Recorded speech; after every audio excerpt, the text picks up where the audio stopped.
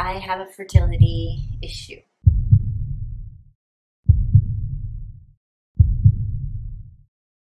Having kids was always on the cards, just when, but we were approaching our 40s. We were just thinking it's a time pressure thing. 如果再不生的话，就可能会太晚。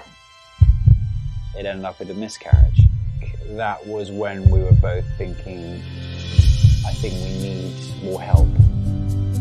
So on May 29th, 2020, we decided to do IVF. We made babies, like literally made babies.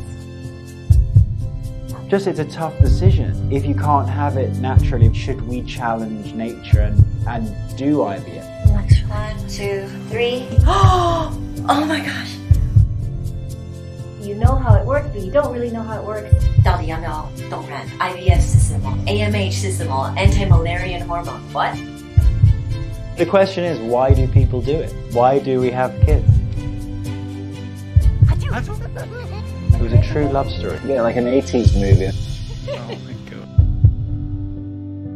Once you hear the heartbeat, it becomes real. It's scary, it's emotional, it's everything.